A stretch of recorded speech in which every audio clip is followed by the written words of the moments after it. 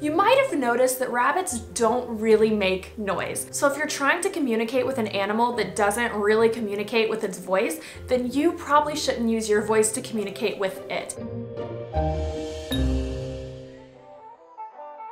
Hello Buns, and welcome back to Cinnabun Sundays, our weekly video series where we talk about all things bunny. My name is Morgan, I'm Cinnabun's bun mom, and today I am going to teach you how to communicate with your rabbit. Now, if you have a pet rabbit or you love rabbits and just research and want to know as much about them as possible, you might have noticed that rabbits don't really make noise. They're very, very quiet little creatures and they don't really use their voice to communicate.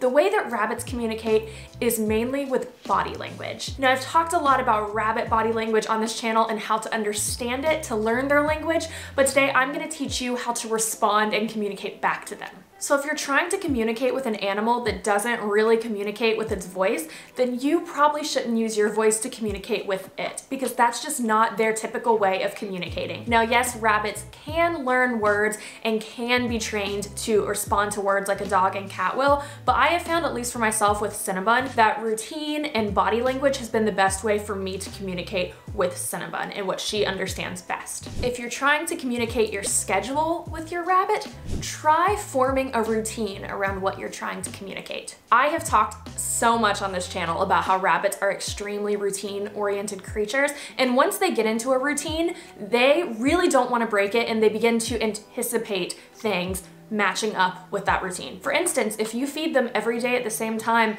they are going to expect food at that same time. But on a deeper level, if you start feeding your rabbit treats on your lap every day, then suddenly they're going to hop up on your lap all the time asking for treats. So if you really want to start hanging out and playing with your rabbit at a certain time each day, do that every day, and they're gonna start anticipating that and wanting to hang out with you at that time. Or if there's a place that your rabbit needs to go every night before bed, like for Cinnabun, she goes into the Cinnabun room, offer your rabbit a treat in that space every night at the same time, and suddenly they are gonna know, oh, it's bedtime, gotta go to my room. If you're trying to communicate that you wanna hang out with your rabbit, get low, get down on their level. This is basic rabbit 101. You always want to be at your rabbit's eye level, because if you are towering over them, they view you as a predator. So a way to communicate to your rabbit that you want to hang out with them and you want to be their friend is to get down on their level. So not only is getting down on their level a good way to remove any threat level from yourself, it's a good way to communicate to your rabbit that you are ready to hang out with them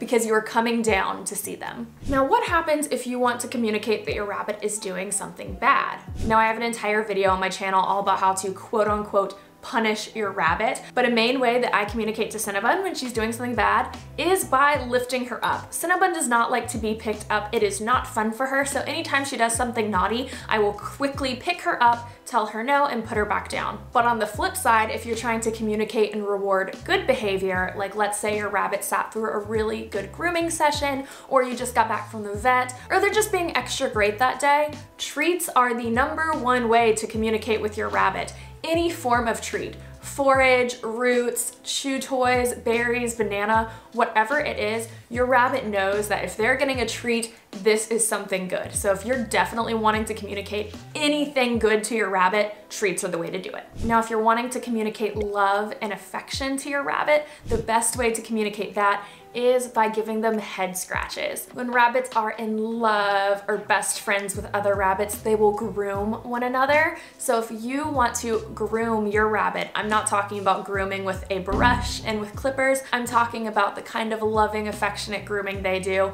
Rub on your rabbit's nose, rub on your rabbit's ears. This is just going to communicate that you love your rabbit so much, and they are going to eat that up. Now, lastly, if there are any other emotions that you're trying to communicate with your rabbit, it's just important for you to know that your rabbit is empathetic, so more often than not, they are able to understand the emotions that you are trying to communicate. If you're stressed about something, if you're really happy, or even if you're sad, they are so empathetic, they can feel your emotions. So if they see you crying, or if they can see that you're stressed, a lot of times your rabbit is gonna feed off that. So if you're not trying to communicate a stressful situation for your rabbit, don't come into the situation stressed out and high strung, because it's only gonna stress them out more. But on the flip side, if you're having a really rough day, if you're crying, if you're sad, more likely than not, your rabbit is gonna pick up on that energy and wanna come check on you and see if you're okay. So while rabbits don't really use their vocal cords to communicate, they don't really use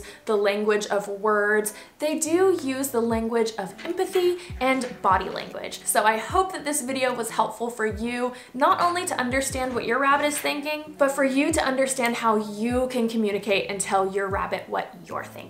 Thank you so much for watching this video, and I will see you in our next one. Bye, Buns!